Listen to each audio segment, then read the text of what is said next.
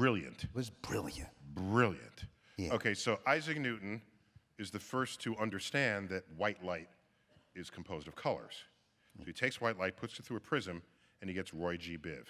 Actually, the indigo, he had a mystical fascination with the number 7, so he wanted to lay down 7 colors. Oh. But indigo is just really blue-violet, all right? Okay.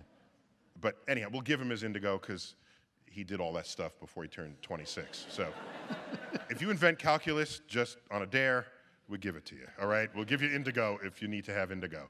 So he's got the colors, and then he took those colors, merged them back together, and he got white light out the other side. That's some freaky stuff. That's just freaky. Yeah. That red, orange, yellow, green, blue, violet equals white. Okay. So we're good there.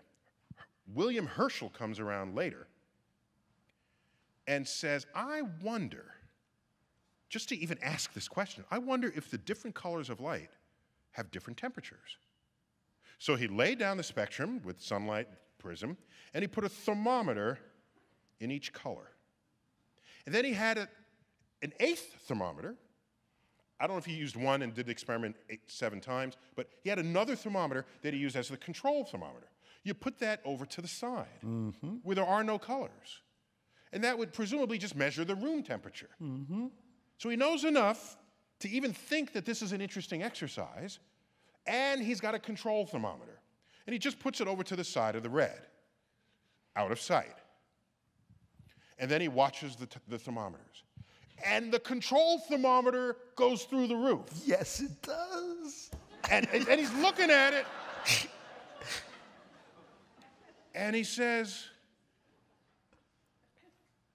something must be coming through the prism that I cannot see. And he describes this as light unfit for vision. Yeah.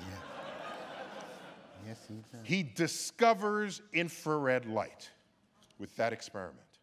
And then another guy Which the human eye cannot see. It's and if you go to the hardware store and get an infrared bulb, and you turn it on and it looks red, you're seeing the red light that is also emitted from this infrared bulb, and the heat that you feel, your eye cannot see, that's all the infrared that you're buying when you pay money for that bulb.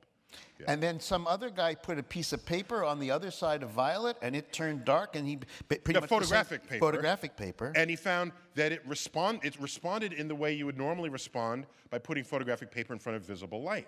So he concludes, that was somebody else later. Somebody else, yeah. Right, and says, there's something beyond the light. There's something less than the red, infrared, something beyond the violet.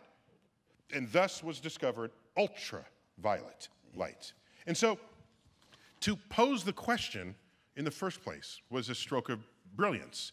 To then trust your measurements on a level where you then declare you have made that discovery is a whole other thing. Yeah. Here's the thing about this book, Well, that story is told in the book, just so people get a sense of the history Yeah. of the history of puzzlement and the history of discovery rolled up into one.